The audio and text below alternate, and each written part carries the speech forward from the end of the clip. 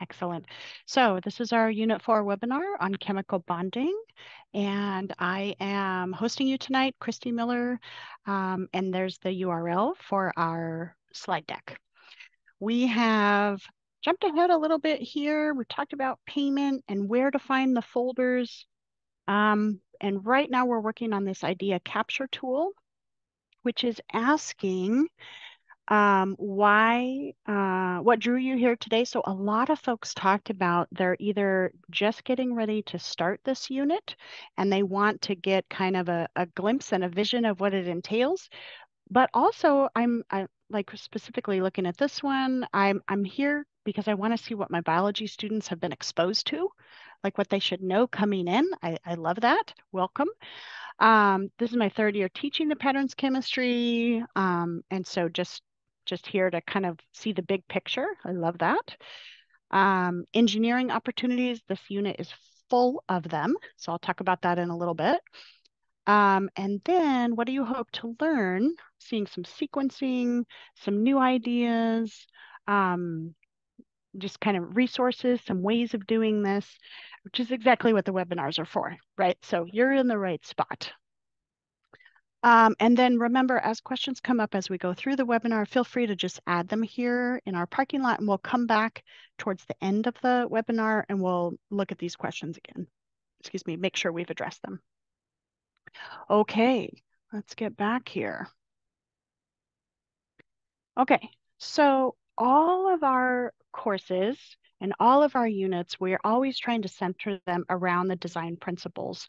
And in the design principles, this is where sort of the heart of patterns lies in our approaches to inquiry and to student learning.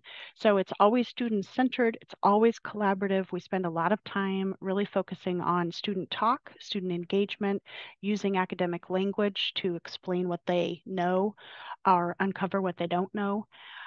And then this, and I share this with kids all the time. I talk about this is the way that we do science, right? We're going to make a wild guess. So we're going to start with a question that it's likely that we don't know the answer to because we haven't studied it yet, right? Like, of course we don't know the answer. So that's why it's called a guess. We're literally guessing on what we think the answer is. Then we go through this process of collecting data and analyzing the data to look for patterns. We make sense of those patterns and we share out together what we are seeing, try to reach a consensus on that. And then we go back to our first question, and now we don't have to guess, right? Now we have a pattern and evidence to rely on. So now we can take a look at this question again and other questions that we can make predictions about the answers using these patterns that we've uncovered. And we say, this is how science works, right? It's not a guessing game. It's not how I feel about things or what I think about them. It's I'm using the evidence and I'm using the patterns that I've uncovered in my studies to be able to answer questions and make predictions about future questions. So this, you see this visual, this graphic, almost on every lab that we do throughout the whole pattern sequence. We come back to it again and again and again, right? So physics spends a bunch of time on this, and I know when I get kids in chemistry, I know they've been exposed to this. I know that they know what the sequence is. They know how to do it, right? And so the more, I think, consistent folks are in their vertical alignment of their courses, right? Physics and chemistry and bio, then by the time they get to biology, the kids are really dialed in, right? They know about academic discourse, they know about board meetings, they know about the inquiry process. They really know and understand because they've seen it so many times. They've done it themselves so many times. We have for our engineering process, again, we look at this process for every engineering project where we start with a problem. We look at our constraints. What are we limited by? Often cost is one of them, or materials. Then we make a design and we test our design, collecting some data. Then we kind of evaluate it. What do we think about that? Can it be better? Sometimes it's an iterative process. We go back and redesign, readjust, collect some more data. And then we communicate about it, make a final determination or evaluation on um, how how well our design worked, right? So we look at this again, this process in every one of our engineering projects. Then looking at 5 through 8, we are always trying to use the lens of being culturally responsive. So even, sometimes the theme of a lab or the big question, it doesn't resonate in everyone's area where they live. For example, we've got some feedback that like these phenomena or these questions seem very Portland centric, right? And that just doesn't ring true to my rural kids in Eastern Oregon. And that's where the teacher agency comes in because you can really change that phenomenon or that question or that problem setting into something that is really relevant for your area. And one of the things that we're working on in all of the councils is trying to come up with some alternate storylines as options. Right. So sometimes it's not always immediate. What is another option I could use? And I don't have time to think of another option and develop another option. So that's where we're trying to come up with some suggestions. And so that's a work in progress, just so you know. Also working on differentiating language rich, again, with the academic discourse and helping students really be able to engage and talk about evidence in a meaningful way. That's a constant theme that runs through all 3 courses. And as is number 8, a 3-dimensional assessment. We'll look at our assessment for this unit as we get closer to the end. But being able to try to evaluate students on not only the DCIs, but also their practices, cross-cutting concepts, just coming at it from kind of all perspectives. So again, these are the lenses that we try to use when we're developing our storylines and our unit plans. Always a work in progress. Link to the slides right there. There you go. Okay. So Unit 4 planner. So we have the distance learning unit planners are still all on the PDX STEM website. The order of them has changed. Previously, they were at the top, and I think now the in-person planners are at the top and the distance learning is at the bottom.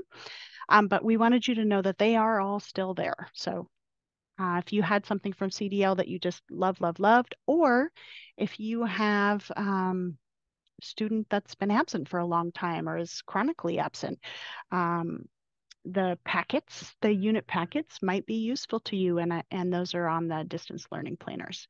So let's look at the in-person planner. So here it is right here. Let's zoom in a little bit so we can see that a little bit better.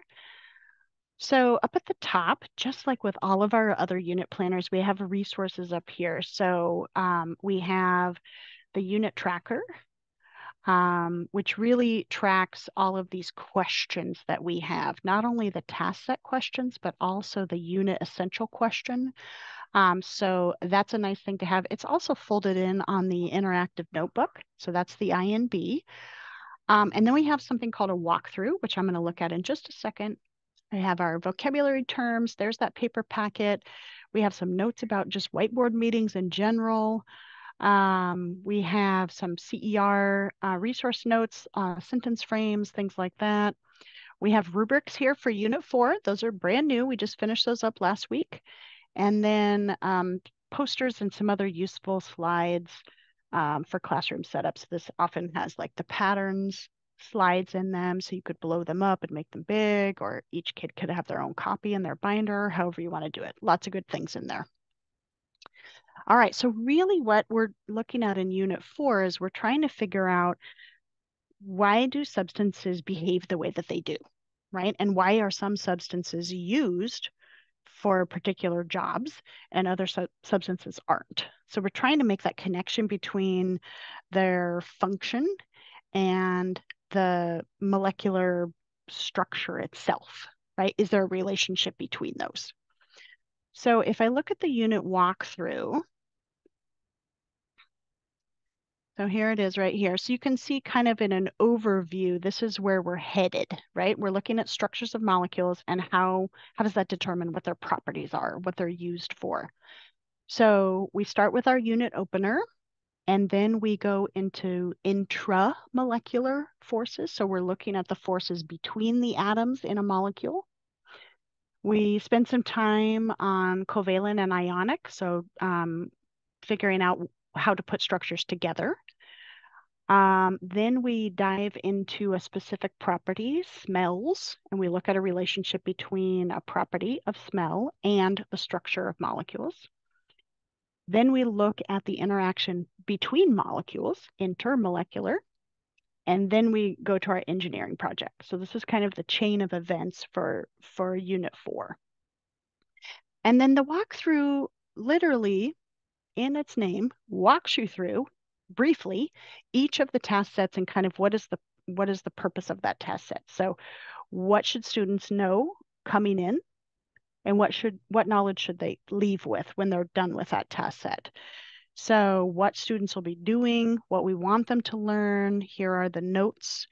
Teacher notes are all restricted files. So remember to fill out that Google form. If you don't have access to the restricted folder, then you'd be able to see all of those teacher notes.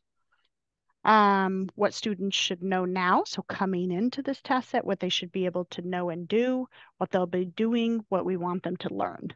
So this is kind of a brief, like I just need to get a big picture vision of what's happening in Unit 4, kind of where we're starting and where we're stopping, what sort of things I can expect students to be able to do. This is your go-to, right? If you just want to like a quick look at the big picture. Okay.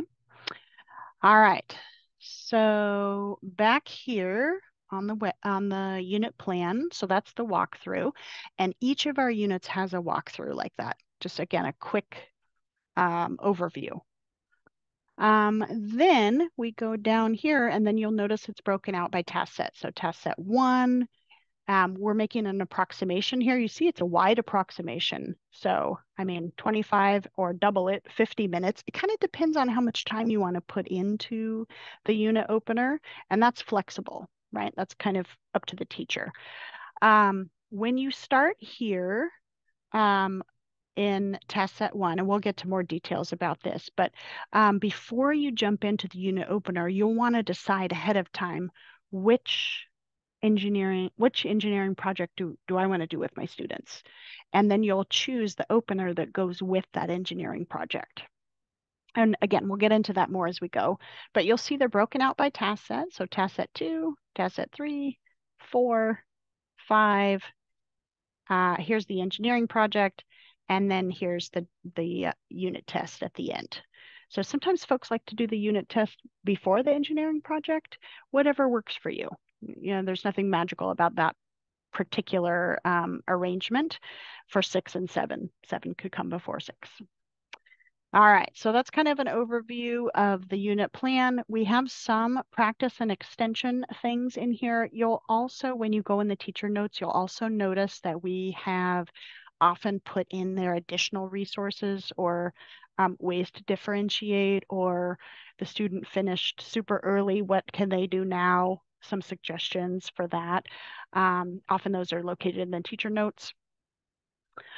You'll see the NGSS dimensions here, science and engineering practices, et cetera, et cetera. So we put those in our teacher notes also, and we're trying to make a more intentional connection between those and what the kids are actually doing, right? So how is it that this activity is reinforcing asking questions, right? Trying to make that clearer as we go.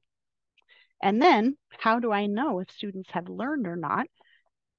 Excuse me, I can always look at this evidence statement over here. So not as much maybe learning in test set 1, right? Because we're just getting started. But as we go down, we can see what students should be able to do.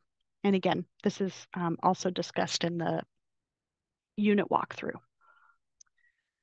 All right. Questions so far about the unit plan, just in general? Keeping my eye on the chat box there. Nothing yet. Okay. Sounds good. Let's keep going. All right. So again, we kind of looked at this already with our roadmap from the unit overview, but it just kind of gives us a vision. Like we're starting with our opener, we're looking at the interaction between atoms. We work on putting those structures together. We look at intensively at a specific property. Then we look at the interaction between molecules. And then we're ready, really. We've done all the pieces. We're ready now to engage in our engineering project. So that's kind of the sequence of events there, sequence of topics. All right, so in task set one, really our big question, why do different materials have different properties? So we're going to select a slideshow that supports the engineering project that you want to do. And unit 4 has more engineering projects than any other unit. I mean, this unit topic is just ripe for so many different things that you can do. And I've done all of them and they're all excellent. Um, but and I'll share them with you here in a second. So we have shampoo engineering, candy engineering, stain remover engineering, lip balm or chapstick, soap, and salad dressing. So salad dressing is what we developed during CDL. So this is an engineering project that students can do 100% at home with some materials that they likely already have in their cabinet. We just need an oil, we need a vinegar, and then there's some emulsifiers that they can choose from, like a mustard, etc. Um, so this is great for absent students or if a student is doing a fair amount of online learning for whatever reason, this is a great one. You can do it in class too, absolutely. Soap engineering is probably the one I did the longest ago. Sometimes folks don't like the soap engineering because you have to use a pretty strong base in your recipe. And then that's, safety concerns start to bubble up. So when I did this with my students, I had that material in the hood, and then I was in charge of doing the pouring. And then once it was poured, they could take the beaker and mix it and go to their station. So just some more kind of safety things you have to consider. Probably the one I've done the most is the chapstick engineering or the lip balm. We're trying to transition it to lip balm because chapstick is a trademark name. Um, Lip balm is I like this one especially because it's very flexible. You can make it longer or you could make it shorter, just kind of depending on what you have time to do. So often I've used this one as like an end of the semester lab practical in a way, right? We've done all this lab work all semester. Now, this is our lab practical or our lab final. And so it's very adjustable according to a schedule that you can do. Um, a lot of folks really like the stain remover. I mean, all of these feel very relatable to me in terms of what kids are familiar with, right? Stain remover, especially because we spill something on our clothes, we want to get it out of our clothes. Like, how does that work? How does the stain remover even work? Um, so that's a fun one.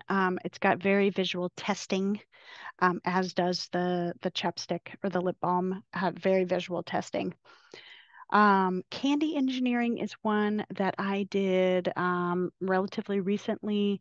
This one requires oops, sorry, a lot of really specific supplies. So you have to have food safe glassware. You have to have kind of a food safe area or setup. It takes a while. It took us several days. I will tell you, the kids were super duper engaged. They were really into this one because you get to eat it too. It's fun. Everything about it is fun. So we did that one most recently, and then it's been a few years since I did shampoo engineering, but again, the kids really resonated with this one. I just went to Safeway and got 5 or 6 um, shampoo brands that you see commercials for, and they were very recognizable, I'll put it that way. And so the kids really like kind of exploring that and comparing those. Um, so that was also a fun one to do. So anyway, you choose which engineering project you want to do. Think about your time, think about your resources, think about your materials that you have, um, and kind of read through them a little bit. Look at kind of the um, not pitfalls, but like things to watch out for that kids might deviate on or not understand. Like what's in your bandwidth to be able to support. And then from there,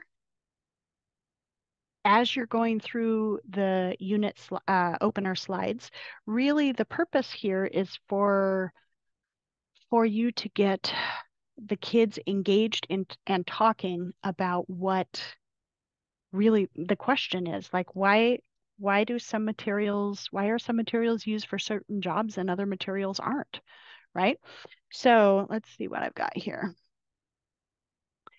So creating an experience, meaning when I do the unit opener, like for example with candy, that was the last one I did. I went out and did a little bit of candy shopping, and I bought, so I had 3 sections for this class. So I bought enough for each kid to have a piece of each kind of candy. Is a little math, I had to do a little calculating there to figure out how many bags to get. But then I would take like a Dixie cup and I'd put um, a few of each kind, and then I would take that to the table. And then the kids were really kind of investigating the different kinds of candy, thinking about its texture, thinking about how tart it was, thinking about how squishy, kind of what's the consistency. And then they had the structures of the components of each of the candies. So then they could try to start to make a relationship between, oh, well, this candy has all of these molecules that have this funny shaped structure, like they're all kind of the same. They don't know anything about structure at that point, right? They're just visually trying to make a connection. And really, what that's doing is it's getting us to a place where students can start to write questions. They're starting to wonder about why they're seeing what they're seeing. Why is this, why is this candy really firm, but this one's really squishy? Or this one's kind of grainy, but this one's really smooth. Like, why is that? What about those components make it that way? So we're giving students post-it notes, and students are writing down some questions. And then you can go a couple of different ways here. I really love a driving question board because um, just really uh, asking kids to wonder and be curious about what they're touching, what they're experiencing. Um, I don't think this Christy Miller's opinion right now. I don't think we do that enough in our worlds. Wonder about what's going on.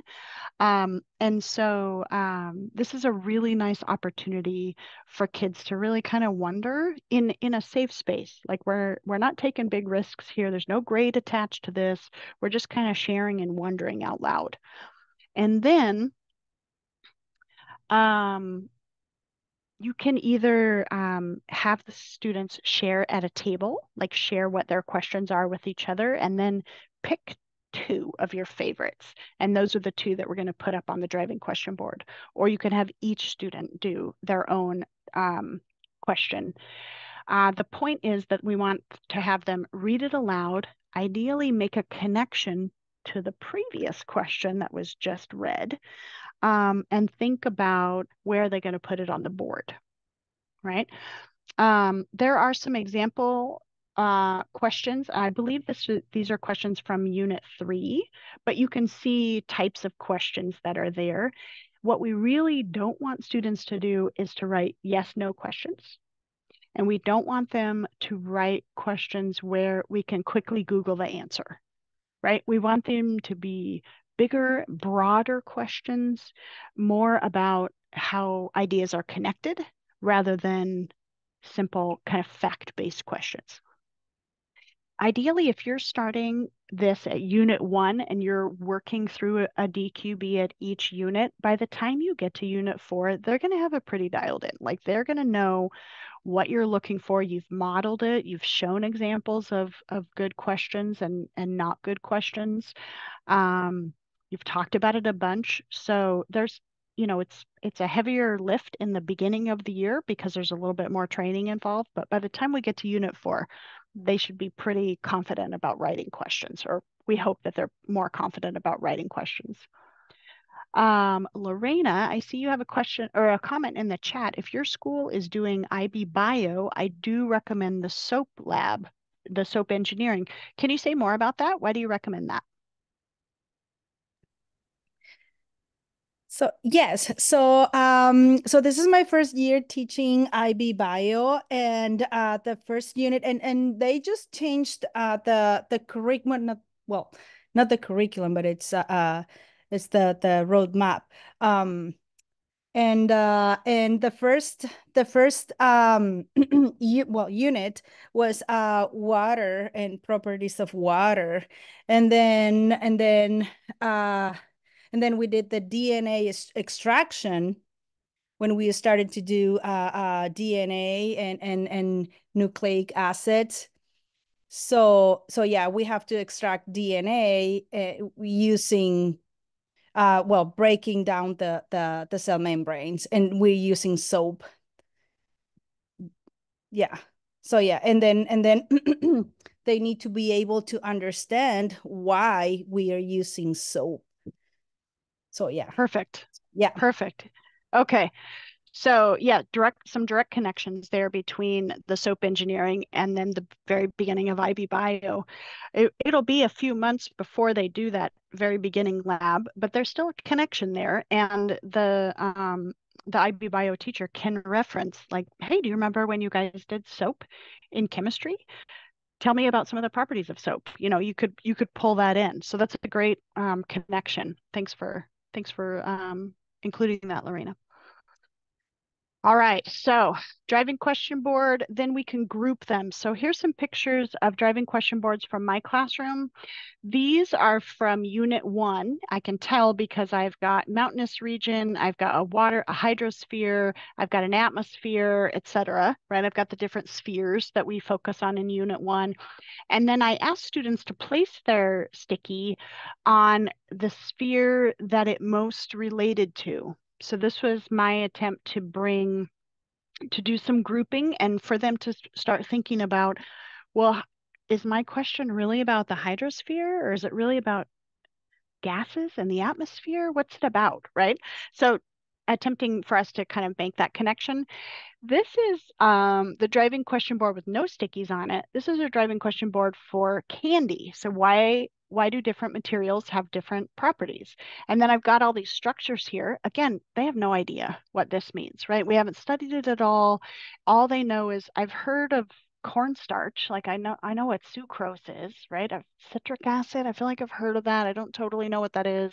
But what I told them is just look at how things are connected, look at who's connected to who and these different shapes. Like this one is kind of a table, and then this one is just kind of a line. Like that's interesting, right? Just kind of, ooh, there's a bunch of circles on this one, right? That's kind of our level of noticing right now. And then as we gain more knowledge as we go through the unit, we constantly come back and revisit the driving question board and think about what do we know now? What are we able to answer now? And how can maybe I need to even reframe that question because now I understand what these pictures mean, right? So I might write a follow-up question, or I might take my original question, which I can make clearer now because I have more knowledge, and I might add one to it. I might add like a little sub question to that. So some things to think about. All right, so for task set 1, remember our whole purpose is just to be introduced to ultimately to the engineering project that we are studying, and then to do some wondering and thinking about it, trying to look for some connections. I don't really have a lot of knowledge right now, but I'm gonna try to look for some connections. And ultimately, I'm trying to figure out what's the purpose of some ingredients? Why do, it's even more confounding sometimes is two candies have a lot of similar ingredients, but their consistency is really different. Like, what's going on with that, right? These are kind of the things that we want students to wonder and be thinking about. So, all about asking questions in Unit 1.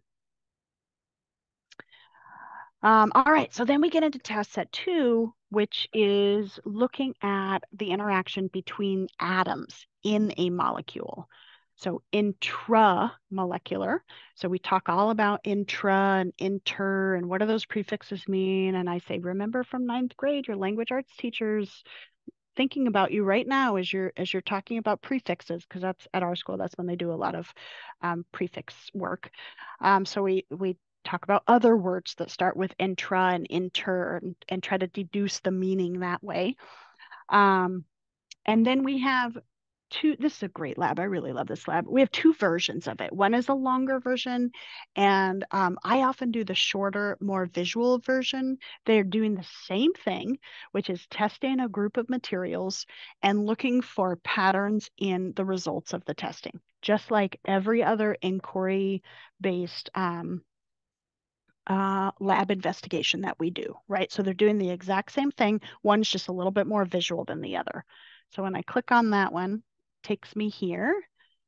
Okay, so my wild guess that I start with is Truvia. So they have some inkling of what Truvia is. I say, I just got this off the shelf at Safeway. Uh, you know, what do you use it for? Oh, it's a low calorie sweetener. Okay, great. Well, here's some questions that we have about it. Does it dissolve in water? Does it conduct electricity? And does it melt? And they're like, I don't know. Yep, hence it's a wild guess, right? We're literally guessing here. Think about your previous life experience, maybe using um, sweeteners and putting it in your drink. Think about that. Does it dissolve in water? Use that as your kind of your gauge to be able to answer these. So they go through and they make some wild guesses, and then we're looking at, can we make predictions of a substance's properties based on the connections that it has in the molecule? That's what we're getting at. So um, you can see on the slides when you go through the slides for this lab, there are many choices for substances.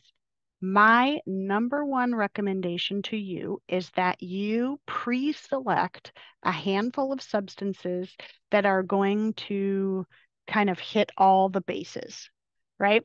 And I encourage you to test them first because we have a couple that that seem to give results that are kind of in the middle, right?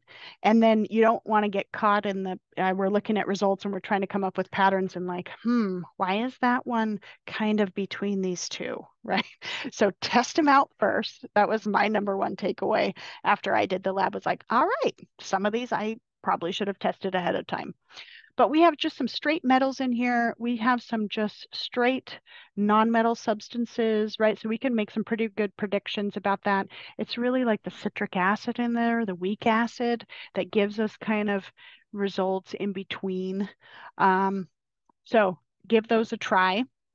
I have the students make a prediction. Do you think it's going to conduct? Just what you know about it. And I have them in class. I hold them up like, here's the bottle of salt substitute, right? I might have this. We talk about, well, why would I use a salt substitute? Why don't I just use salt, right? We kind of talk about that a little bit. Oh, it's got K in it instead of Na. Oh, that's interesting, right? We kind of talk about that a little bit. We have just some straight metals. Again, I'm holding them up. They're making a prediction. So is it going to conduct and is it going to dissolve? Right? Yes or no. That's all they're doing. And then we have stations set up where we have um, a little conductivity probe to see if it's conducting. And then we're just putting some into a beaker of water. Is it dissolving? And then dissolve and then conduct. So once it dissolves, and this is a yes, does it conduct? So this is, does it conduct in its natural form, like just off the shelf? Does it conduct just in its natural form? And this is, does it conduct after it dissolves? And then for melting time, I'm just taking like a tiny amount at the end of my scupula and I'm putting that in the Bunsen burner and I'm waiting up to 30 seconds to see if it liquefies. So that's kind of my cutoff. It happened before 30 seconds or it took longer than 30 seconds. I guess it could equal exactly 30 seconds. So that's kind of my gauge, right? So then I've got slides 2 and 3 here is my list of things. So students are off collecting data and then they're going through and they're trying to group the materials based on the results. So these are the substances that dissolved and conducted. These are which substances conduct electricity but do not dissolve in water. So these would be our straight metals, right? Like our chunk of copper and our chunk of aluminum, etc. That's what we would see here. And then now find all the substances that dissolve in water and divide them into two categories. These dissolve and conduct, and these dissolve but don't conduct. And then what do the substances that dissolve and conduct have in common? So look at the formulas. Again, we're trying to see some patterns here. And then they dissolve but don't conduct. What do they have in common? How are you testing conductivity? We use a vernier conductivity probe that just to see if we can get some conductance through it. And this is where testing the materials ahead of time comes in handy because you'll get some that have a value of like 300, right? Like it definitely conducts. And then you'll get some that have 0, and then you'll get some that have 30. Like, what's happening with the 30? And that's kind of that citric acid. It's like a weak acid. So I do have some ionization there. So I do register like a little bit of a current, but it's not 300, right? So we kind of talk about that a little bit. So what I ended up telling my students is we got to have double digits. If we have double digits, that's a yes. We're going to call that a yes, right? So decide where is your cutoff, right?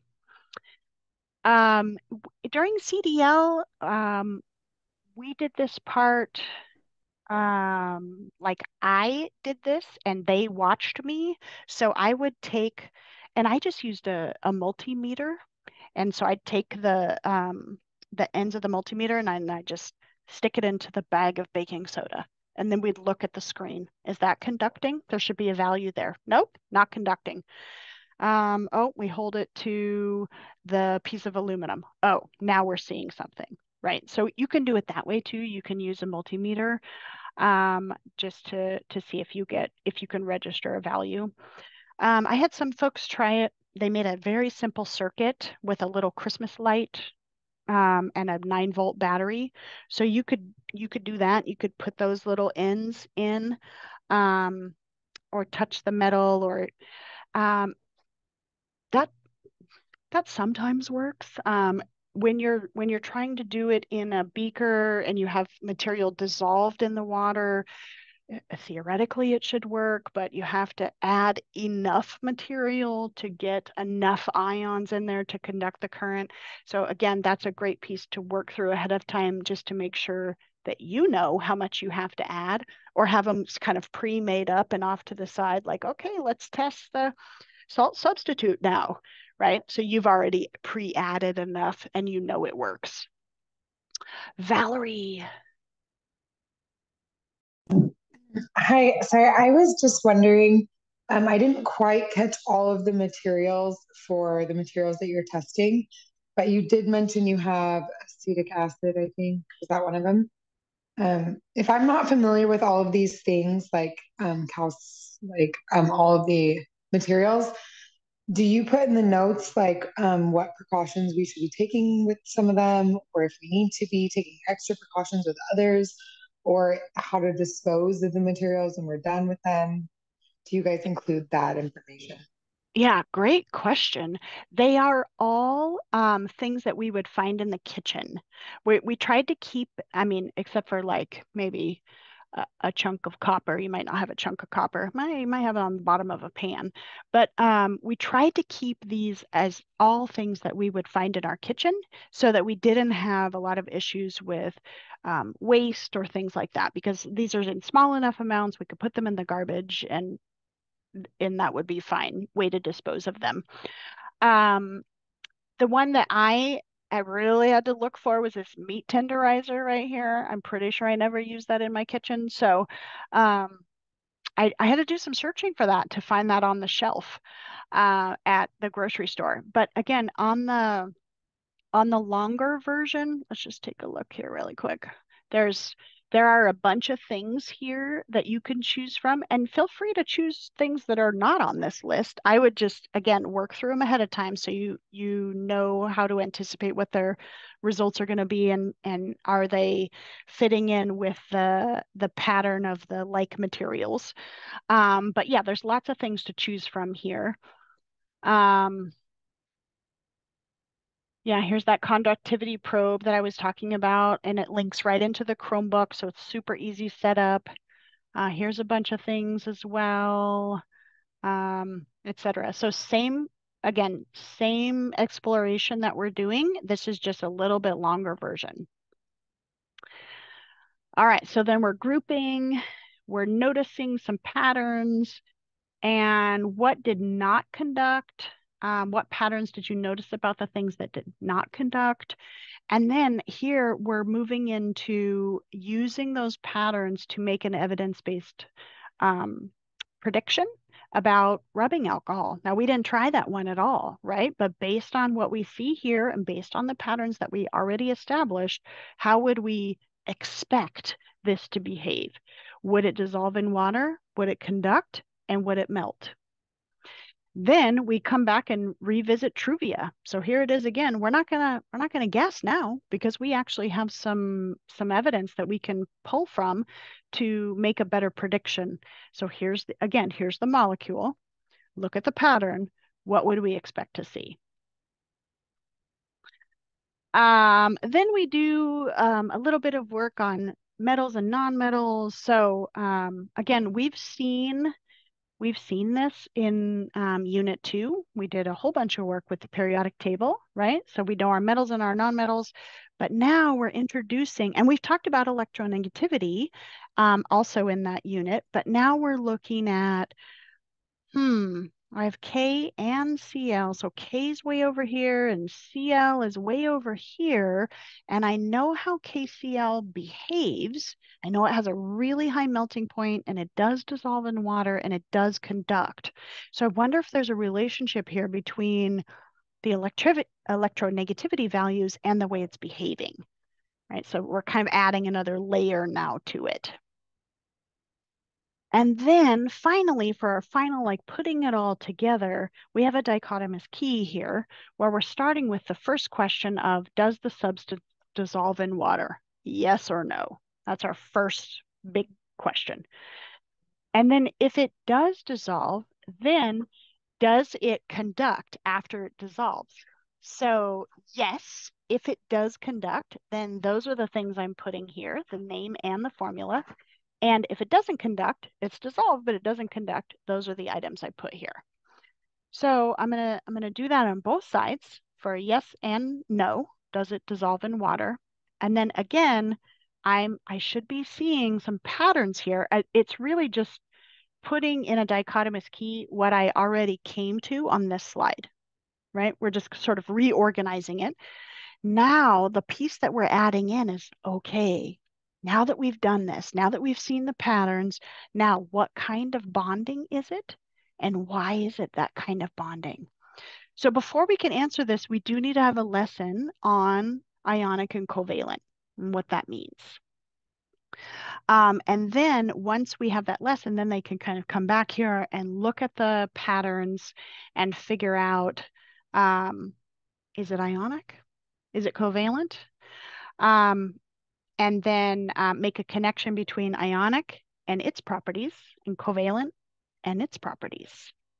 And you'll notice, and the other one is metallic. We don't spend a lot of time talking about metallic, just rather that it's kind of a connection between metals, and that in advanced chemistry, we'll spend more time digging into metallic. So that's sort of the extent that we talk about it.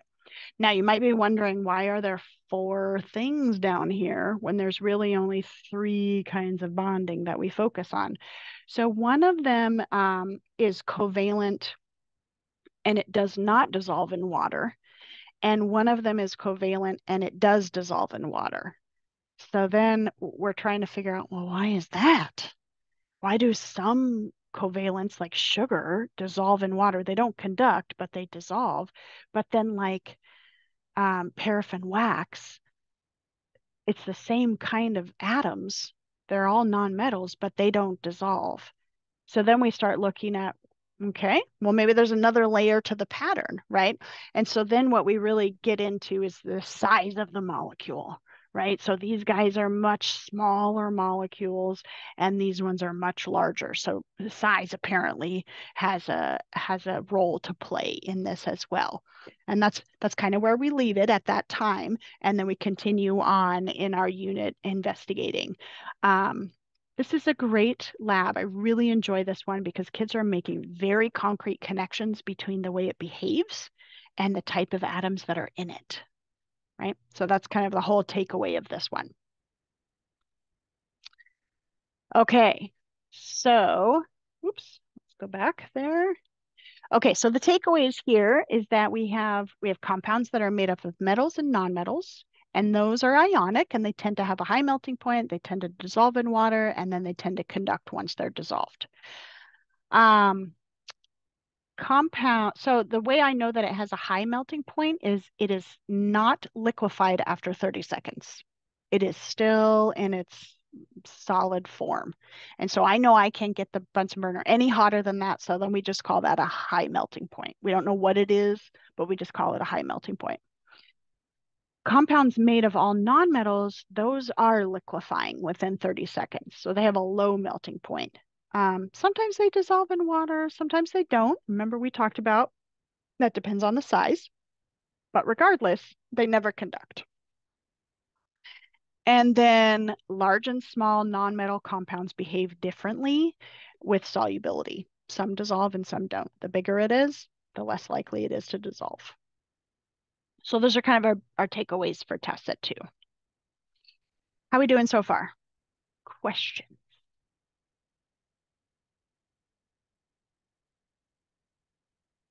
All right.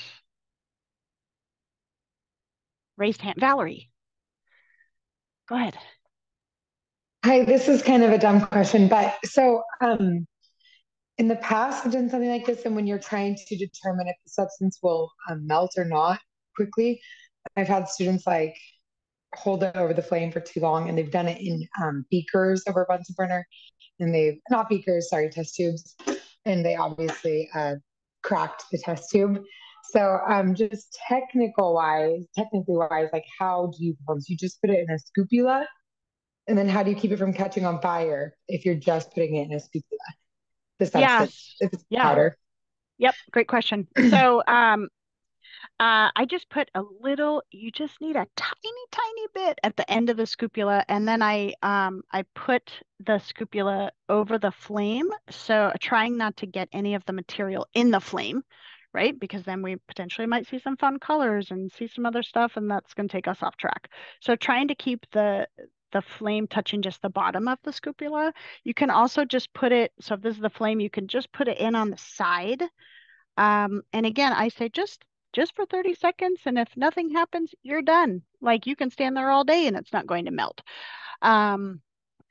Sometimes if it's, it's decomposing instead, it's changing color, it's turning black. I just talk about we're trying not to let the flame touch the material. So just let it touch the scupula and that's all. And I find I have to model it a couple of times for them, or if they're struggling, like mine's not doing anything, I'll come over and I'll watch them while they do it and give them some suggestions. Yeah, does that answer your question? Some ideas anyway. Yeah, it does. Thank you. Perfect. Of course. Great. I just Oh, wanted go to ahead. share. Yeah, Yeah. we've done it with like hot plates and tin foil too. Like if you just make a little boat out of foil and put it on hot plates, as long as you tell them not to turn the hot plate up too high because it gets really, really, really, really hot. So that works pretty well too, and then they're less likely to catch it on fire. Nice. Christy, I had a question about, you were talking about when they're categorizing things and putting them in the dichotomous key, that you do like a lesson on like ionic versus covalent bonds and introduce those ideas. I'm having a hard time finding those slides anywhere. And there's a spot on the teacher, which one is it? Oh, the Unit 4 outline that says like student version of slides, but that just takes me to like a PDF of the slides. And I guess I'm wondering, like, are there things somewhere like, yeah, it's down under task set 2, that thing right there that says student version of slides. That's just opening up a PDF, which is, I mean, is it doing that for you too? Yeah, it is. It's just, yep, Instead of it like is. taking me to a Google Drive, and I can't find it anywhere. I guess I'm just wondering, like, Gotcha. we have something that's like the slides for how to like go through difference between covalent and ionic stuff. Like, is that already done somewhere, or is that something that that I'm just not finding it? Yeah, great question. So, when I'm thinking back to the slides, I don't think there are any particular parts lesson wise, but we do have, there's a great simulation in there, where that you can use to kind of talk about the difference between ionic and covalent. But that's I'm going to make a note of that, that maybe we need to add some slides, for that part of the lesson. Thank you for that feedback.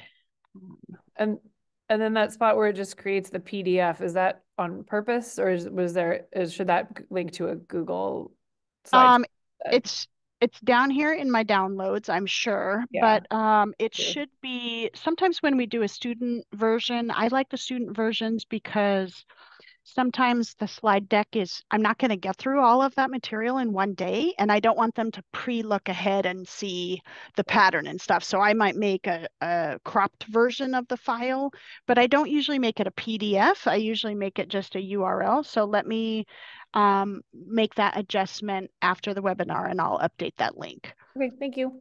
Pass that too. Absolutely, thanks. Student version. Okay, awesome, great. All right, let's keep going. Boop. Here we are. Okay. So, in task set 3, we have talked about ionic and covalent, of course, so that we could do the final part of the dichotomous key. But now we're digging in and looking more specifically at how do we construct those molecules, or how do we put those structures together. So we have some slides for the lesson for that, and then we have some practice. Same thing with ionic. You all know Jamboard is going away, right? So this one's still here. So this Jamboard, we're going to have to replace it with another medium. But I really like this one because you can move these cards around and you can say like, oh, I wonder if this would pair with this one. And it's a great opportunity like, oh, nope, they're both negative. That's not going to happen. Okay, how about with this one? Oh, it's a +1 and a -1, so that's going to balance out. So I really like the dragging nature of this that they can do. And then I have them go into groups and say, okay, I want you to make a compound between Al and S. And we're going to draw some Bohr models, and I want you to show me what forms, right? So we're doing ionic as well as covalent. So why is it Al2S3?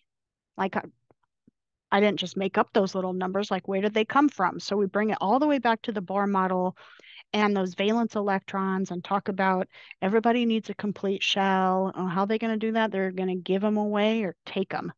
Versus in covalent, we're sharing, right? So literally drawing that out so that we have a visual of what that looks like. And you can see there's a bunch of examples. So group 2 is doing some shuffling, and then they're doing K and O. Well, what structure is going to form between K and O, etc. Group 3 is doing some shuffling, and then they're going to do SR and N, etc. So that's why there's so many cards here. So you can break them up into groups. Okay, so those are the cards that are being referenced on the Jamboard. We have some practice naming and writing those compounds. Here's that bonding simulation. If you haven't had a chance to go to AACT and look at some of their free simulations, they have some great stuff on there. Not all of it is free, of course. They have some great stuff that's not free. And so if you're looking to have a membership at a professional organization, AACT has some lovely, lovely things I've used many, many times. So just a suggestion. All right. Then our takeaways here, of course, is that we're trying to figure out, you know, when these atoms go together to make a molecule, how are they connecting with each other? Are they sharing electrons, or are they giving electrons away? Are they gaining electrons, or how's that work? Right? So again, we saw some patterns early on. When we have a metal, it's usually with a nonmetal. And then we have these other molecules over here, and they're all nonmetals. And all these nonmetals are connected by sharing, and these metals and nonmetals are connected by exchanging, right? Giving away and taking. Um, and not only that, but sometimes they're more complex in that they share more than one pair of electrons. Sometimes they share two pairs or three pairs. And then how do we name those? What do we call them when we see them? So this lesson takes a couple of days there's a lot here, right, to go over. So this one takes a couple of days. All right. This lab is fabulous. I love this lab. One of my favorites. We're focusing on one particular property. Remember in intra, we looked at three things. Does it conduct, does it dissolve, and does it melt, right? So now we're just looking at, does it smell? How does it smell? So again, same sequence here. We're starting off with a guess, but then we're looking for patterns in the things that we smell. Okay, so we start off with 5 vials to begin with, and we know the name of them and we know their formula. And then we're recording what is the smell, and then we're trying to see some patterns between the name, the formula, and the smell. Right? So that's kind of our goal here. Now, this one's super fun because you got to have your token gross one in there, right? You got to have your token gross smell. That's the butyric acid. Stinky, right? And then they just, oh my gosh, it smells so bad. It's big fun.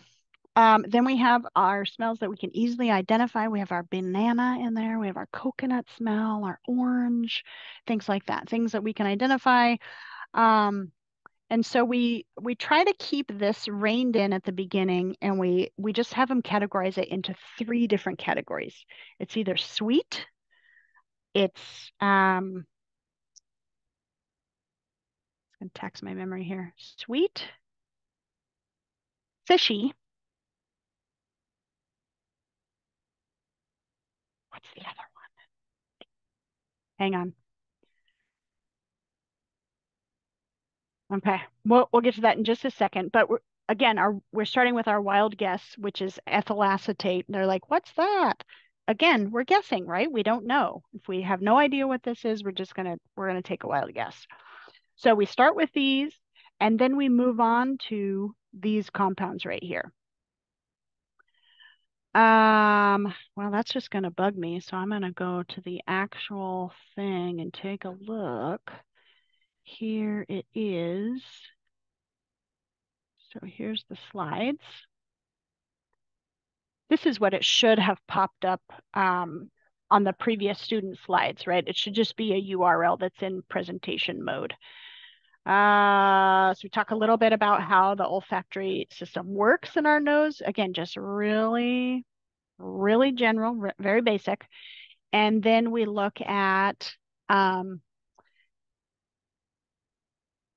molecular formulas, we look at structural formulas. Ultimately, we look at isomers. Okay, here it is. Wild guess is ethyl acetate. There's our inquiry pattern again. We're taking a wild guess and writing a question. There we go. Fishy, minty. That's the one I forgot. It's either fishy, it's minty, or sweet. So for the first round of smells, you could imagine that students are kind of going all over the place. Oh, look, Pam wrote it in there. Thank you so much, Pam. I just didn't see it. Minty. They could be putting all kinds of things here. So we try to keep them reined in one of these 3. That's what you get to use, one of these 3. So we talk about how to waft, how to do proper smelling. And then here's those first 5. Minty, sweet, or fishy. That's what you get to pick. And then we go a little further with 6, 7, and 8 after we look at some patterns. So what did we notice about the smells, the name, and the formula? Did we see any patterns? Make a list of patterns with your table. And then we're going to share out as a class and see if we arrived at the same patterns. Then we start to notice things like this, right? Oh, well, things that have similar smells have similar endings of their name. So sweet smelling molecules tend to end in ate, minty is in own, and fishy are in ein. Those are the endings, right? So we're kind of collecting all of our patterns that we notice on here. Then we look at our next three. So we have ethyl pentanoate, butyric acid, and ethyl acetate. So remember, this one was our wild guess. So using the same patterns that we just collected here, can you make some predictions about how these are going to smell? So then they go in and they make their predictions. What evidence do you have? All right. And then, but they just don't, I mean, they know the name from the previous slide, right? But what smell would you give? And then we start to look at the structure. So they all have O2.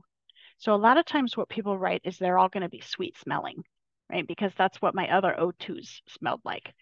But then after they do the smells, they realize like, oh, this one is definitely not sweet smelling, right? And furthermore, when I look more closely at the structure, I see that this is a carboxylic acid. So I have this C double bond O and it's at the end of the chain, whereas this one has a C double bond O and it's in the middle. And this one is also in the middle. So I'm expecting that these two will probably smell similar and this one does not. So a first filter is, yeah, how many oxygens does it have? If it has 2, it's likely to smell sweet. But when we dig a little deeper, we can see that's not always the case. And here's the example of that.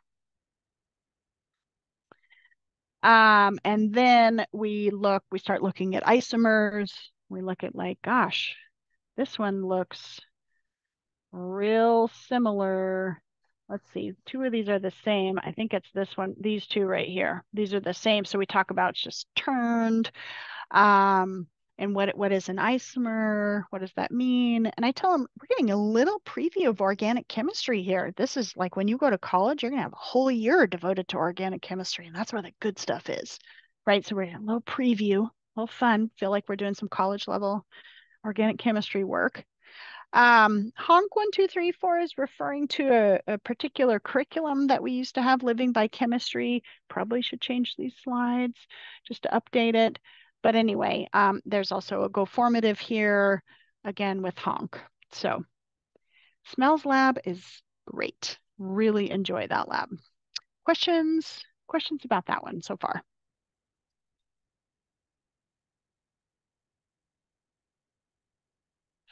For the, Yeah, I have a go sorry, I ahead. have a question. Again, are all of these materials quote unquote kitchen safe, or do I need to like and do there's a list somewhere of all the materials we should have, and if they're not safe, just tips in handling them. Yeah, great question. They are all generally safe. Let's see if I can get to, I'm going to close that intra.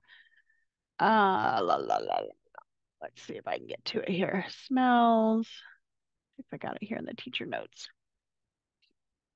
There's the slideshow. Oftentimes we have like a materials list. I'm not seeing that right off the top here. You know, I got all of these except for 7. I got all of these at the grocery store, and they are all like essential oils or in the baking aisle, like the coconut and the banana, etc. Like if you're making a quick bread and you want an orange flavor, you know, you would buy those little bottles. The butyric acid, I had a heck of a time finding that. So you know what, I cheated on that one.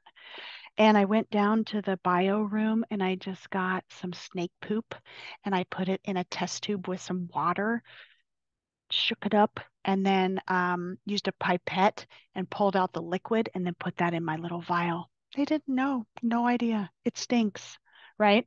Butyric acid's kind of a poopy, stinky smell. So that worked great. And I didn't even need to buy a chemical or worry about disposal. So highly recommend that if you don't have butyric acid. That's the only one that was a little weird and difficult to find.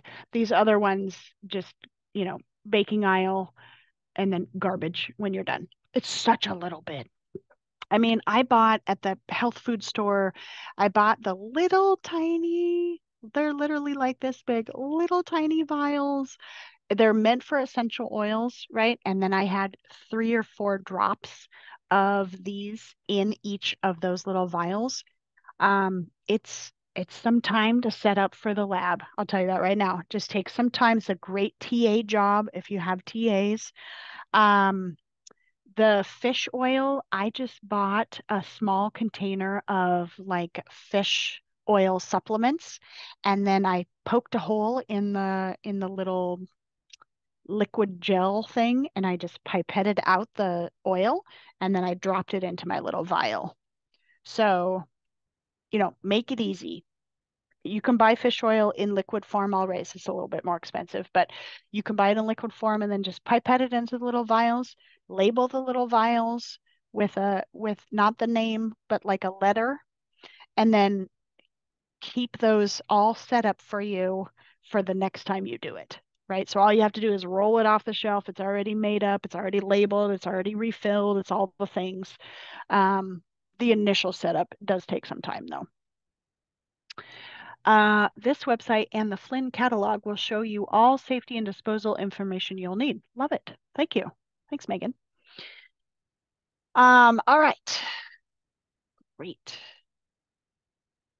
Okie doke. So we are here, kind of walk through this already. Takeaways. 8 means sweet, 2 oxygens. And if they're in the middle, it's sweet. And if they're at the end, it's putrid. Amines are fishy, and there's a nitrogen in the compound. Ones are minty, only 1 oxygen. These are kind of the pattern takeaways we see. We had some new terms here, a molecular formula, a structural formula, and an isomer. Not only do properties depend on what type of elements are in the molecule, but also in how they are connected to each other. Like where are those key elements? Are they at the end? Are they in the middle? Is it a nitrogen? Is it an oxygen? Things like that. Those are kind of our big takeaways.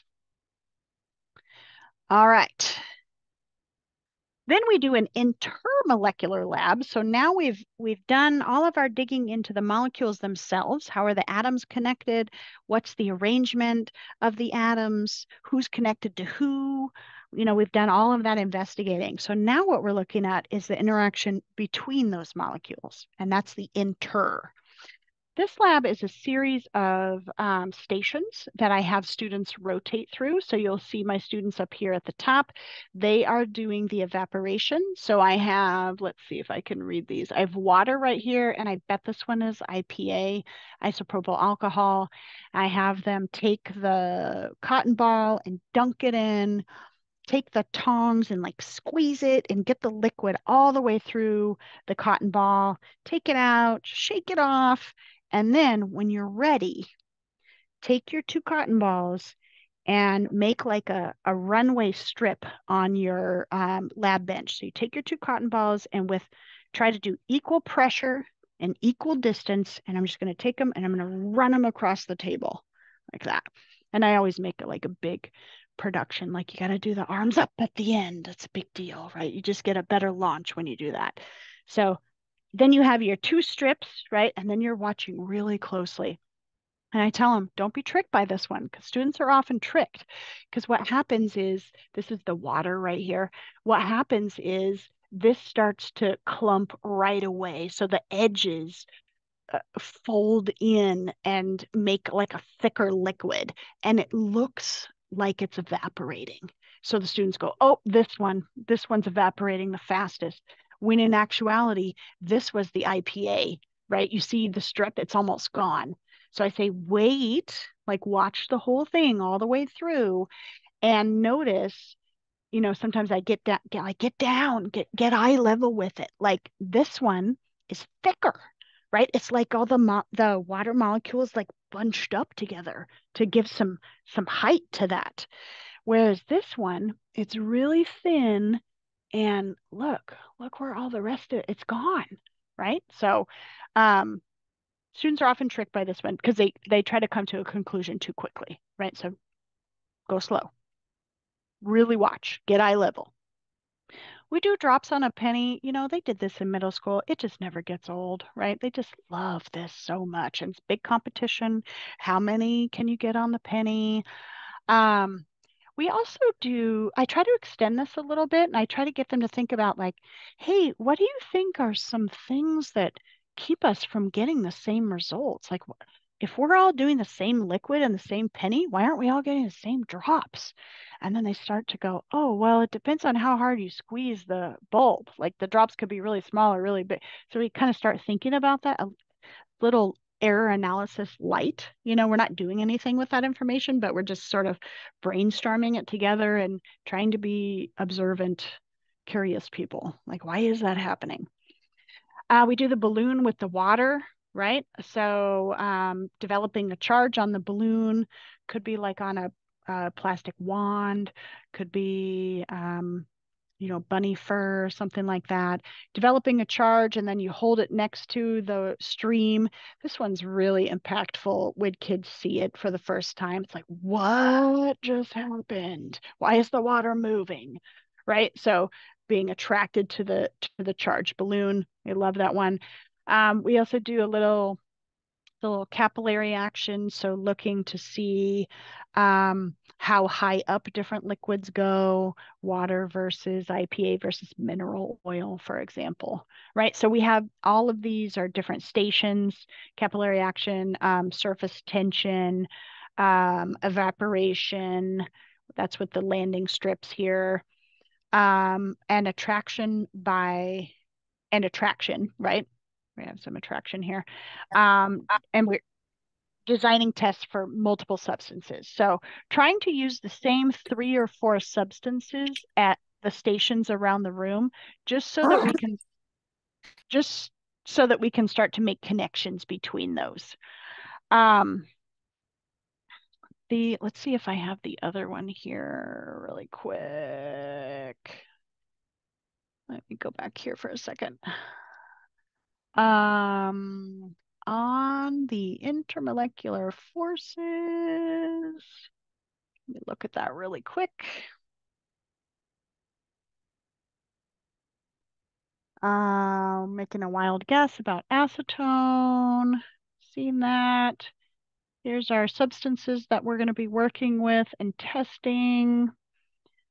There's something very specific I'm looking for here. We have our board meeting, our data-informed prediction. Start looking at molecular polarity, looking at patterns. I don't have it in here, and I will add it in, but one of my favorite stations, let's go back there really quick so we can look at the stations. One of my favorite stations is to look at the state of matter at room temperature for different groups of compounds. So for example, I have 4 containers and each of the containers has just non-metal covalent compounds. So in the first one, I have like methane gas. I don't really have methane gas in there, but since it's clear and transparent, I just say, oh, it's methane gas in this one, CH4. Then I have the molecule, the formula on the front label. And then I have, I think, mineral oil. And then I have water. And then I have, and as we go across, the chain length gets longer and longer and longer. And then in the final one, I have paraffin wax, right? This like chunk of paraffin wax. And then I have the formula on there. And what's amazing about that station is These are all non-metal compounds, right? They're all covalent. This one's a gas and this one's a solid. Like, what's happening, right? And then we look at, well, it's the size of the molecule. And so what? Why does the size of the molecule matter? And that is a great entryway for us right into intermolecular forces, right? And the size of the molecule has everything to do with the amount of IMF interaction that it has with other molecules, right? And even though they are all only London dispersion forces, the amount of London in paraffin wax is way, way, way larger than it is for methane. And thus, the molecules hang together more and it affects their state of matter. And so that's like mind blowing. I've noticed for kids when we get to that point is when we make that connection with IMF and the connection of IMF to state of matter, it's a significant one. So highly recommend doing that one. I don't know why that station's not in here, but it's a good one. All right. Let's see. Oh, so here's kind of our takeaways after our station lab and our lessons from the patterns that we've noticed. The molecules of a substance interact to varying degrees of attraction. So some are more attracted to each other than others. The more polar a molecule's bonds are, the more attractive molecules in a substance are to each other. Now, I'm gonna say a statement right now, and it might be a little bit inflammatory, so bear with me. My opinion is that we don't really need, at this level, we don't really need to get into the whole molecular polarity. I know that's a very important concept in bio, but at this stage, at what we're doing right here, I think looking at the polarity of the molecule as a whole is a little distracting. And so what I focus on is just individual bond, because often what we're looking at are pretty complex molecules, right? It's not so easy as this vector cancels this vector out, right? We're looking at fairly complex molecules. So I'm looking at how polar is this bond, and how polar is this bond, et cetera. Oh, I noticed that this molecule has a couple of polar bonds and they're all kind of on this end of the molecule. That's kind of the extent that we get to it. So we look at the more polar a molecule's bonds are, the more attractive they tend to be to each other. How do we know that? Well, we had more drops on a penny than this other substance, which doesn't have any polar bonds, right? We're kind of using that evidence to get there. Now, some people feel really tied to determining the polarity of a molecule, and you'll notice that we saw some slides about that and they spend time on that. I think that's awesome. For myself, I've noticed it's a little bit of a distraction for students and it gets away from what I want them to focus on, which is the polar parts of a large molecule attracting each other, right? That kind of gets at how is soap useful, right? We're thinking about connecting it big picture. So that's what I tend to focus on. We also look at, for similar sized molecules, we see that hydrogen bonding is more of a attractive force than dipole-dipole, which is more than London dispersion. And again, we're going back to our evidence from our lab. How do we know that? How did we see that? We saw that in like our drops on a penny, for example. And then finally, from the structural formula, we can make predictions about the type and relative strength of the intermolecular forces between the molecules. So on the test, I'm going to give them some structures and I'm going to say who's going to be connected, like who's going to have a stronger IMF connection with other molecules of the same type, right? So what I'm asking them to look for there are, does it have polar bonds? Where are the polar bonds? How many polar bonds? And again, it's not really a simple molecule, right? It's a larger, more complex molecule. So that's why I feel better about just focusing on just individual bonds. All right, so that's test set 5. How's our time? Good. Okay, great. All right, so now we're getting into the engineering project. And here they are all again, right? So you started the unit picking one and introducing that. And as you've been going through the unit, hopefully you've been kind of coming back to the driving question board and looking at like, oh, well, we can answer this question now. We know all about covalent bonding, right? Or, we know this one, or I wonder what we meant by this question. I wonder if we could say it a little bit differently, right? And that's our opportunity to kind of reframe questions, rethink about them. All right. So I'm just highlighting candy because that's the most recent one that I did. Um, Candy, like I said, it's a time commitment. It's a commitment to do candy because it takes, I think it takes more time, and you also need all this kind of special food grade equipment. If you're gonna let the kids eat it, it's got to be food grade glassware and such. So each group is assigned a variable to test. So the variables are the amount of fat, what kind of emulsifier it is, what's the cooking temperature, and the pH. So each group is changing their variable. So they're going to do they're going to make, I believe it's like 3 recipes. And if mine is amount of fat, I'm in my 3 recipes, I'm going to have a different amount of fat in each of those 3 recipes. And my whole job is to collect information, analyze my 3 recipes, and then come up with a recommendation that I'm going to share to the rest of the class. Like we really got our best results with the least amount of fat. So if I were making a recipe myself, which the groups are going to be doing, I would select the least amount of fat. And here's my evidence to support that, right? So they're doing like a mini CER that they're then sharing out to the rest of the class. And then the rest of the class is using their evidence to build their new recipe, right? So it's a little bit of a high stakes thing. There's a little bit of social pressure there to, I want to get good results because people want to make a good recipe and they want to eat it, right? So I need to pay attention to what I'm doing. Okay, then groups make 3 recipes that vary in their assigned independent variable. They evaluate the results and share it class-wide. And with all of the class data, each group creates a new recipe considering all 4 variables. They make it, and then they evaluate it.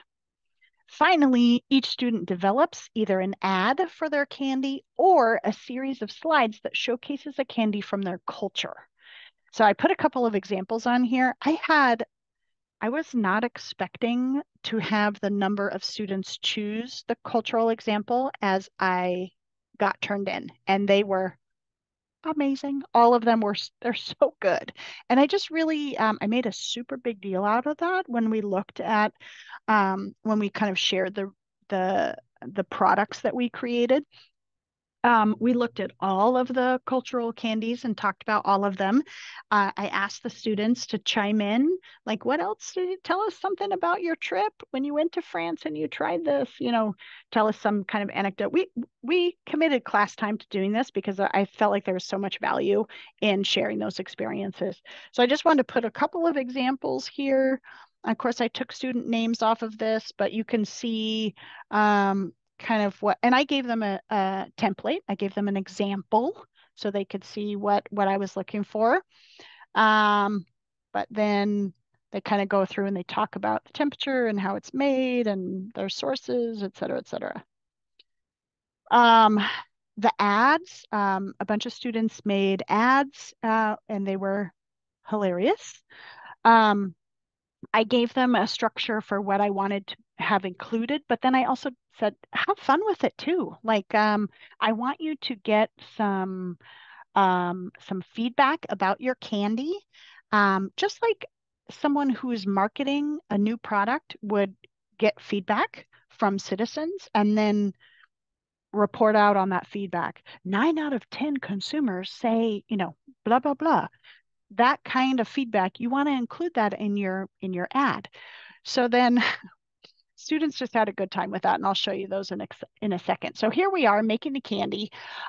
So trying to keep, before students came in, I did a really deep clean of these tables. And then even after that, I had them keep everything that touches a food related thing needs to be kept on a Like, I don't want you laying these things on the countertop. Sometimes teachers use a food safe bucket and all the materials are just staying in the bucket, or they're getting, heated. They're not ever just sitting on the countertop. Here is another group. They are working on their candy. You can see one of our flavor supplements there. And then here's where we're writing our mini CER. And you'll notice it's not in paragraph form, right? They're making their claim, what they think is the best amount of fat. For example, this group has fat. So what's the best amount of fat?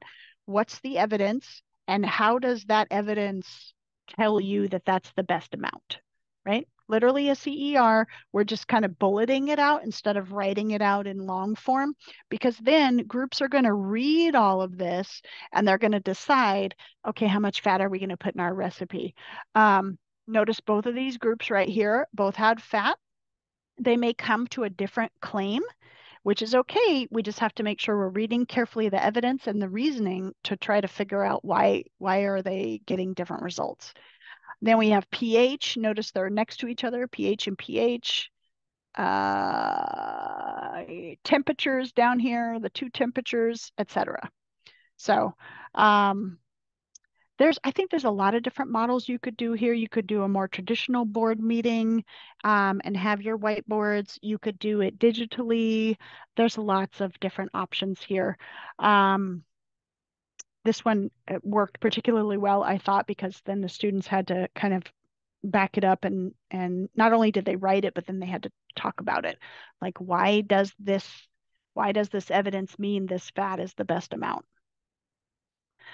Here's some ads that we got here. Like, where is the candy we can guarantee you will only have once, right? Like, some of the recipes did not turn out very well. And then students just really had fun with that.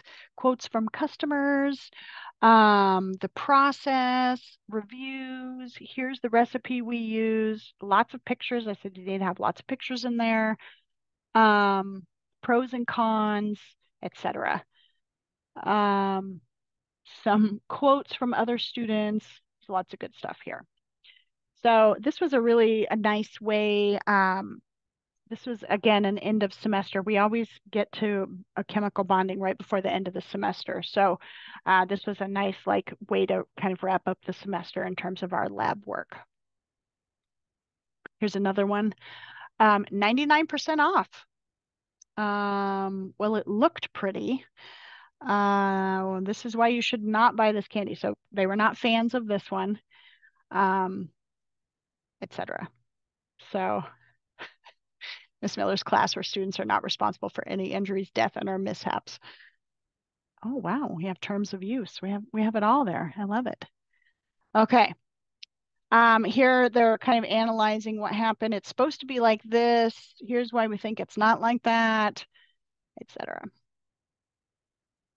Certain ingredients are added to perform specific functions: taste, consistency, texture, smoothness. And being able to, a recipe is a complicated thing. So being able to make some connections as to potentially why something happened. We don't 100% know why. I think we do a little bit of light error analysis with this too, and try to come to some conclusions about, well, how was our measuring skills for all the other ingredients, right? Do you feel really confident that truly the only thing you varied was the fat, right? Like, it kind of begs some additional questions too. And I like to try to work in an error analysis as often as possible. I think that's such a valuable skill for students to have, to think about, like, this didn't turn out the way we wanted it to. What could be influencing that? All right, so that was 6. And then the last one here is about the assessment. If you've attended other webinars, you've probably heard us talk about alternate ways of doing assessments. So I have a template here for whiteboard presentation, a collection of evidence. Here's an example of that. Oh, nope, sorry, that's an actual test. Let's try. Here's an example of a collection of evidence. So when I created the slide deck, I had some things in here that were must-haves.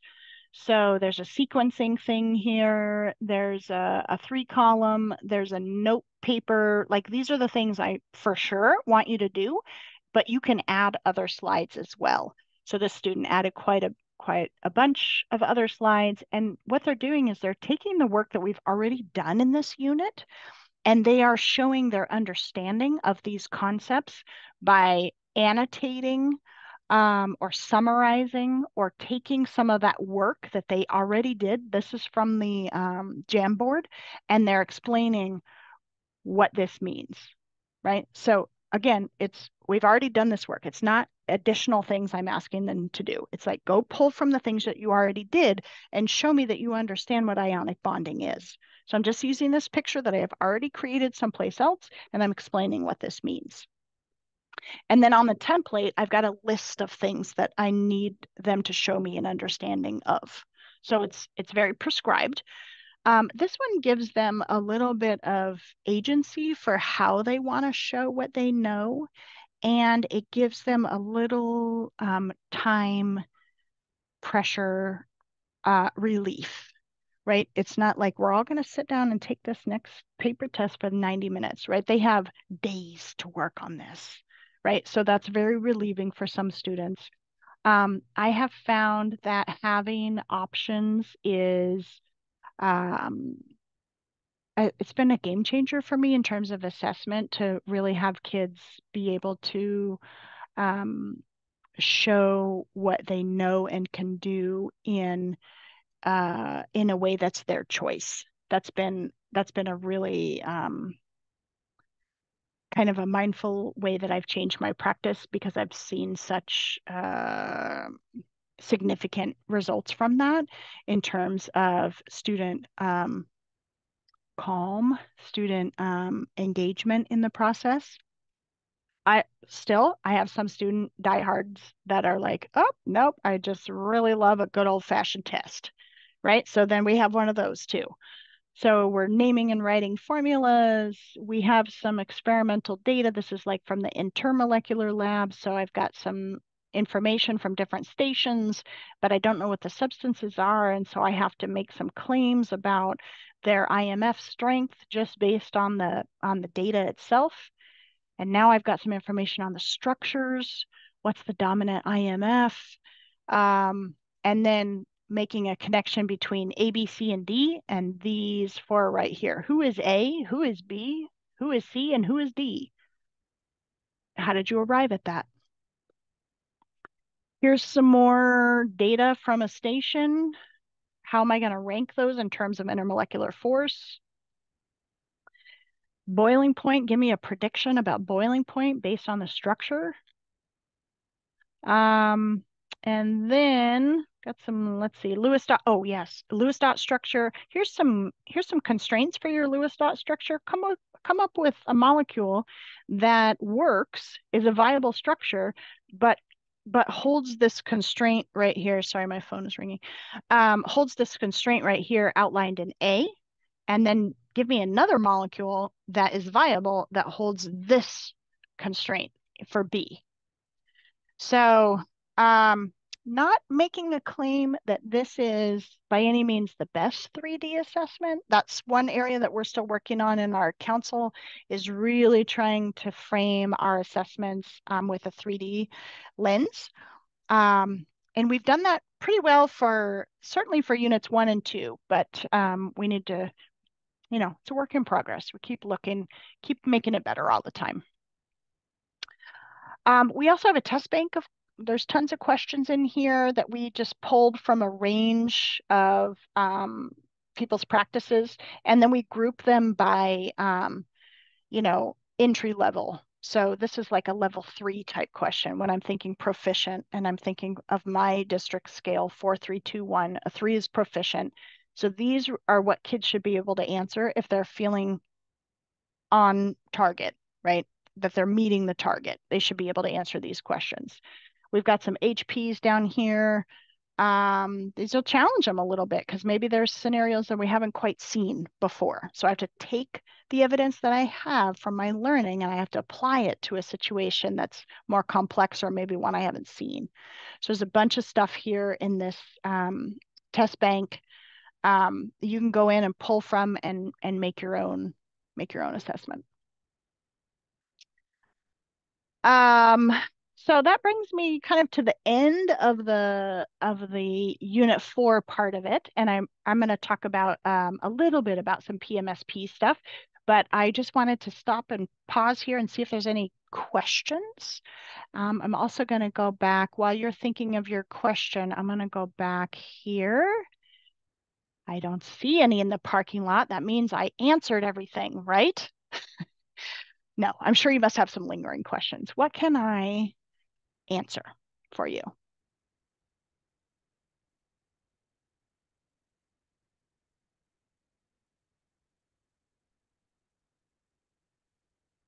Nothing. Okay. All right, I'm just going to scroll through my thing here. Nope.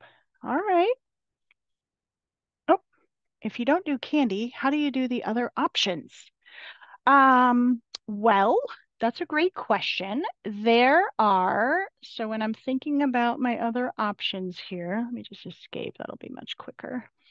When I'm thinking about my other options, again, it kind of depends on what you have the time and the resources to do. So I would say candy usually takes the longest. Um, Lip balm can be long or short, depending on kind of what your time is. And I think the other ones are all kind of in between candy and lip balm in terms of length. This one only needs about 5 or so different shampoos from the store. The rest of the equipment is like graduated cylinders and probably things that you already have. Candy requires the most equipment. Stain engineering should really be basic stuff in your lab already. This one does need some specialty equipment, or not equipment, but like I'm blanking on the name right now. We had to order from Amazon. It was not inexpensive, I would say, but it was not as expensive as candy just because of the number of things that candy required. If you don't have any of the supplies, like there is a list of supplies. The supplies that would be listed, and those are going to be on the kind of the general, if you go into the chemistry folder, it wouldn't be in any one unit. It would be like um, a general list, and it should apply for all of the like for a year's worth of chemistry. These are the things that you need, ideally. Um, if you don't have, beakers and graduated cylinders and things like that, you could still do shampoo engineering um, just with, if you can find some kind of containers where students can mark on them how much foaming um, a shampoo is having. That was kind of the point of using the graduated cylinders because then we can measure it, but they can mark on it and measure it that way. Probably, I would say shampoo is probably the least impactful in terms of supplies needed. Maybe followed by stain remover. This one, you need some specific supplies that can be kind of expensive. This one, you need a lot of supplies. This one has that really strong base in it, but otherwise it's just kind of some general chemistry things. And then this one, of course, this might be a good option if you just do not have a stocked lab, because you can get oil and mustard and vinegar from the store. You can go to the dollar store and get, $1 of vinegar The container's like this big, and that's going to work for several people, right? Because you don't need a lot. You don't need to make a lot. So salad dressing is probably even less impactful in terms of equipment and resources than even shampoo. So that's kind of how I would rank them. I'm thinking about what materials do I have? Do I have money to spend? How much time? Is the salad dressing lab posted? It is posted in the online resources. So we developed that during CDL. So it's not the in-person. It might be linked on the in-person teacher notes. I think it is actually linked on the in-person teacher notes, but it's definitely linked on uh, I forget what it's called, like the CDL unit plan, the digital resources. And is there a workup on how they do the different ones? Yes, each of these engineering projects has its own set of teacher notes that walks and slideshow and walks you through how to do each one. So yes, in detail, each one is included. Yep, perfect. Yay. All right. Oh, well, that didn't work. Christy, Yep. can I ask a question out loud? Yeah, of course. Please do. I don't know how to ask this well, so I'm just gonna do it out loud. Do it. It seems like the chemistry behind the candy engineering comes down to like about balancing the emulsifier. Is that kind of accurate? It is, but it's also, I mean, if you add too much citric acid, the candy's not going to be edible, right? Because it's going to be too tart. So there's a Okay, pH piece also. right. Um, and then the temperature that you cook it at gives an indication of the texture of the candy. Is it going to be a very hard candy or is it going to be a soft candy? They all play a factor in different ways. Okay. Um, yeah. What does the chemistry of the other projects kind of come down to? Like, are they all kind of emulsifier based or like, the They texture leads to, or the temperature leads to texture based, or do they all have something unique? I think they all have something unique and they all have commonalities. So there is an emulsifier piece definitely in the salad dressing. That's one of the more highlighted pieces, I would say. And then soap and to some extent lip balm and shampoo all have a soap, a micelle, a water, polar, non-polar component to them. So those all have that kind of overlapping in each one. The lip balm does as well because we talk about it as a barrier to moisture. So we look at polar and non-polar with that respect also. So they do all have some overlap. I would say the emulsifier probably shows up most in candy and in salad dressing, though. Awesome. Thank you. Of course, Megan.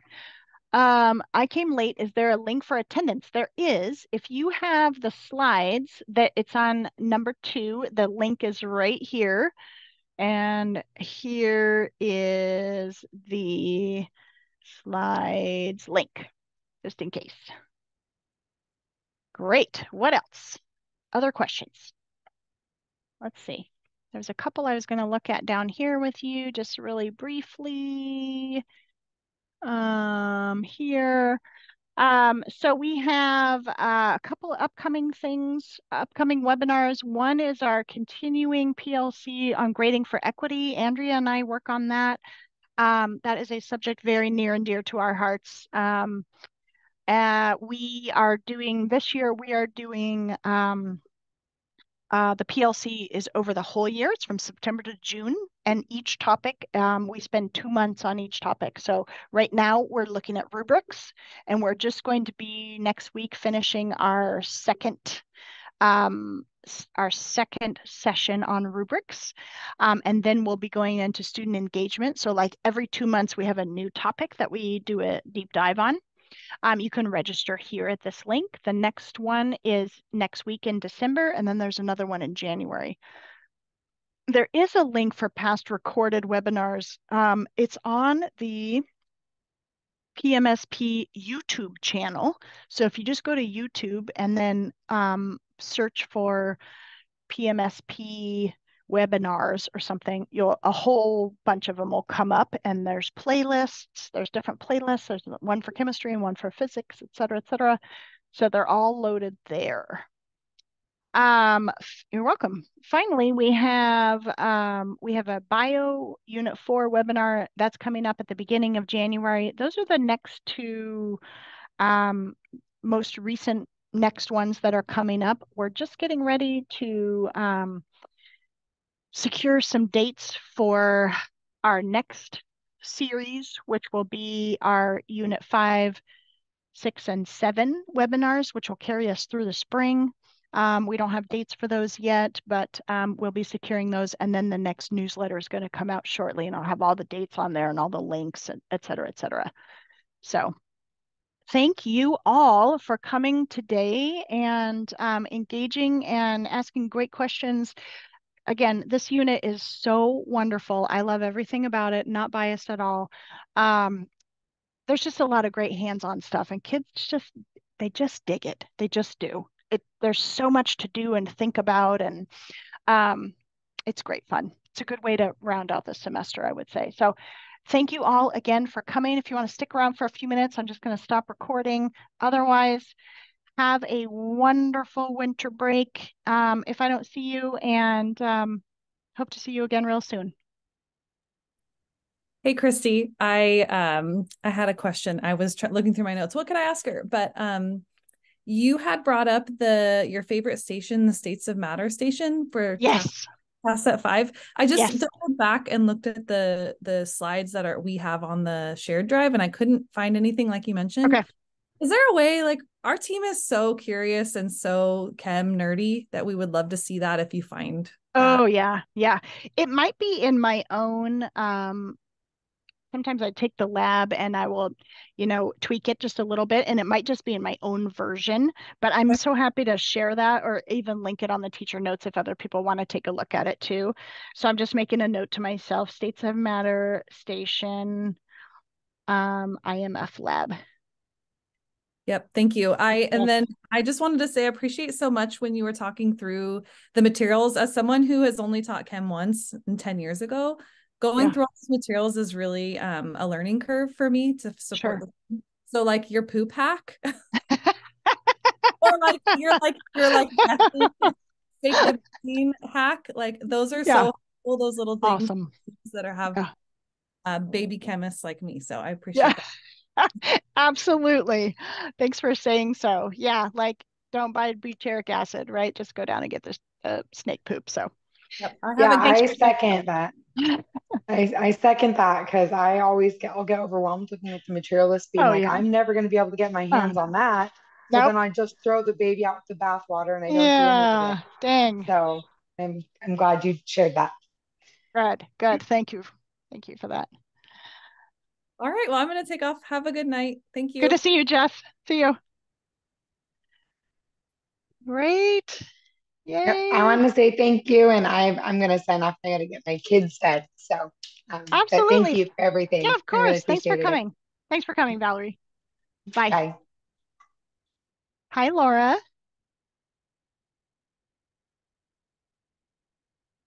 Laura. Oh, are you there? Nope, not there. Okay. I'm going to leave, Laura. I'll see you later.